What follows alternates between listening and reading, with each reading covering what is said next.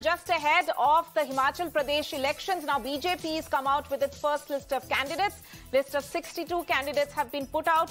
Not much surprise there. CM Ram Thakur is going to contest from Seraj seat, and this is the first list of candidates which has been put out by the BJP as far as the Himachal Pradesh elections is concerned.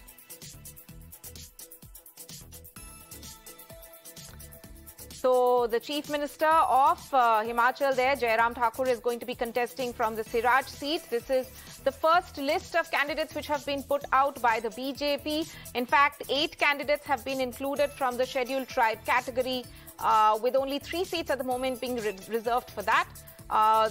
In fact, BJP is also given tickets to women candidates. 5 tickets to women candidates out of this list of 62, which has been declared at the moment. As far as reports are concerned, around 2/3 of the recommended candidates are graduates and postgraduates, and 11 of the sitting MLAs have been replaced at the moment. As far as this candidate list is concerned, this is initial assessment which is coming through. Let me go across to my colleague Mohit Bhatt, who has more on this. Mohit, so what does the first list for BJP in Himachal Pradesh look like? Any surprises or any highlights from it?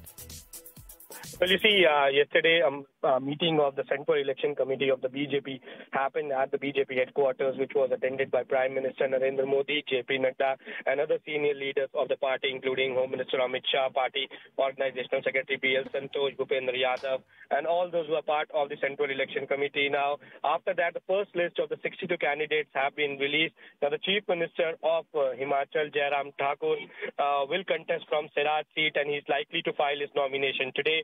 And also, we know for a fact that how the 62 names have come up, and the BJP leaders Anil, Sharma and Satpal Satti, who are big names in Himachal from the BJP, they have been fielded from Mandi and Una constituency respectively. Remember, Anil Sharma is the son of former Union Minister Ram, and some of the incumbent MLAs have also been dropped by the BJP. Now, the basic main pointer of this particular list is that the BJP has given tickets to 8 candidates which are from the scheduled tribe category, with only, and we know for a fact that how only 3 seats are being reserved for scheduled tribe category, but 8 seats have been given. We know for a fact that how the BJP has been saying this, that they believe in Sabka Saath, Sabka Vishwas and Sabka Vikas. So they are trying to reach out to the OBC, SC, ST community and the Dalit community. And also 5 women candidates have been given ticket by the party, and in comparison to the Congress party, in which Congress has given only 3 tickets to the women candidates. Now, around 2/3 of the list that has come up, the candidates are graduates and postgraduates.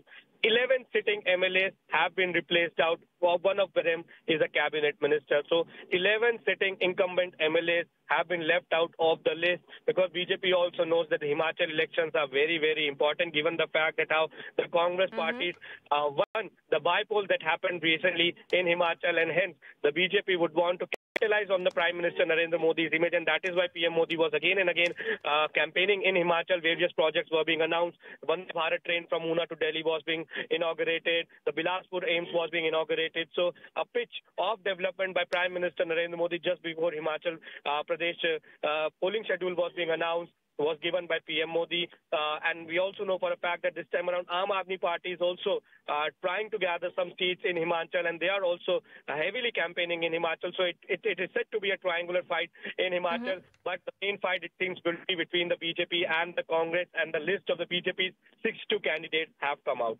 Right, Mohit, thank you so much for breaking down and analyzing the first list of the BJP for Himachal Pradesh elections, which has been released now by the party just a short while back.